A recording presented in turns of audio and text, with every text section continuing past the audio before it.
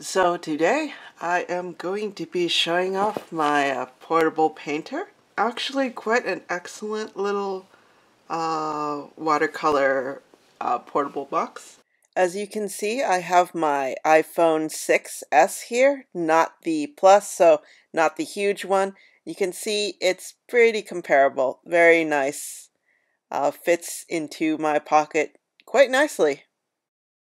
I am chronically ill, so I really appreciate watercolor portable sets that I can use anywhere, because anywhere includes my bed. First thing to note about the portable painter is that this little thing slides off.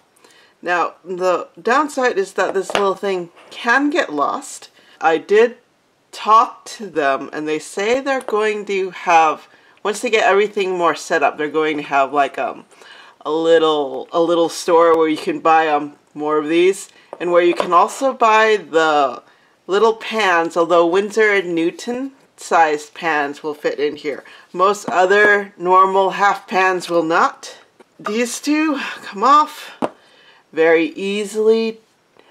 They are extremely sturdy. I was afraid that they would tip over easily, but even when they're standing by themselves, they don't. And they fall over even less often when they have water in them. In fact, I've never had these fall over, so that's pretty amazing. First thing to notice is that, well, first of all, I don't quite have 12 paints yet. Someday I will, but these are little Winsor Newton pans. So I actually have mine stuck in with a little blue tack, a little poster tack. You only need that much and then they're pretty much ready to go. Easy to take out, easy to put in, and with blue tack they won't fall off. However, the little brush that comes with it did fall out. Let's talk about the gazillion wash areas, mixing areas. So these are huge. These are big. These are, I think, a little over 1 inch across, and so they can fit in a huge brush. Now this is my silver brush oval wash. It's a 1 inch wash. It's pretty freaking huge, and it fits in so easily here, carefully, easily, so I can scoop up all the stuff and spread it out. And then there's a bunch of other little ones here. You can see, I believe you can see some staining on this palette. I've been using it and all that, and the colors I use are, I use a phthalo blue red shade, and the quinacridone magenta and the quinacridone rose do stain quite a bit. So you can still see, but it's actually fairly light staining for a palette. So you'll notice that this place is not very big. So there's a reason this little brush is so tiny. It's very thin.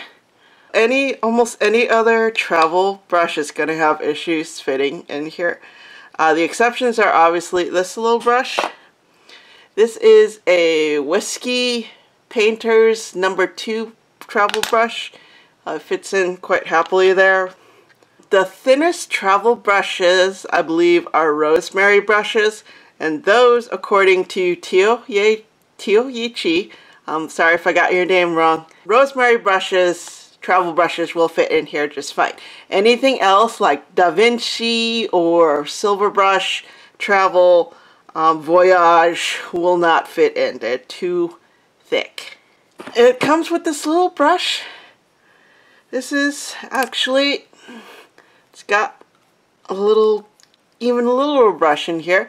This is acrylic, and it's, I don't know, it's, well, it's acrylic. It's not particularly grand or anything, but supposedly there will be replacements for these little brushes available in whatever little shop they set up eventually as well. These hold a fair amount of water. I believe this is like, over half a cup, maybe 3/4 of a cup of water in each. It's got little divots so you can rest your brush. Because the brush is at an angle, you actually have a larger space in which to dip your other brush in case you really need to.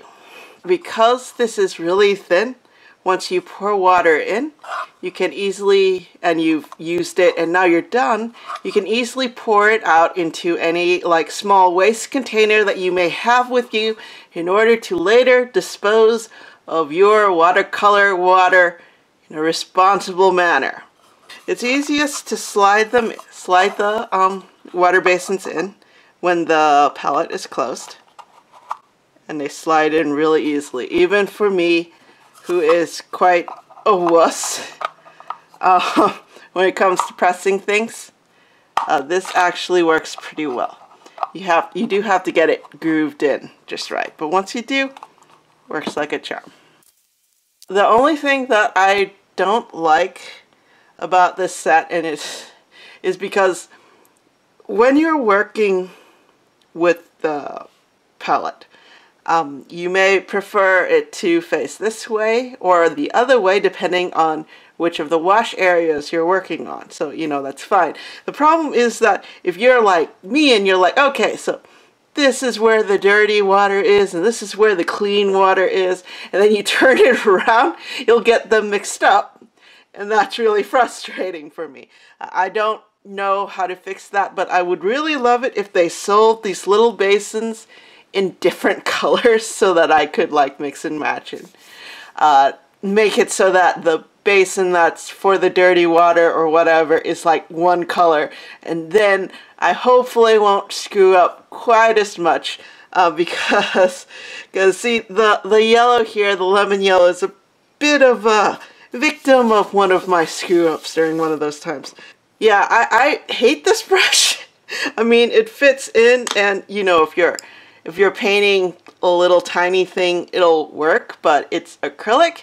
It's not the worst acrylic in the world, but I really don't like it. I wish I had a rosemary brush, but I don't, so I just have these.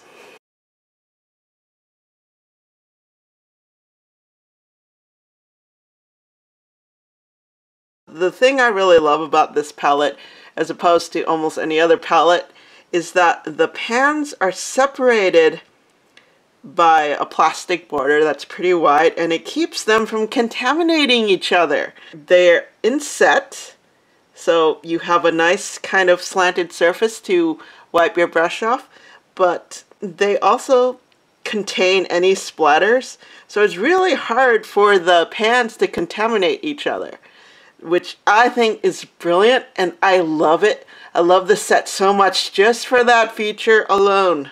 There's this really nice rolling area here, so you can easily just sort of stroke your brush for more moisture control.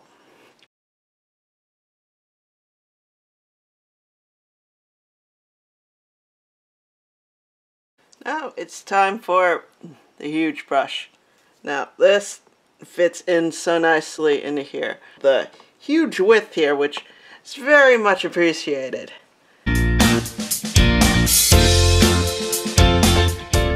Those are my adventures with the portable painter.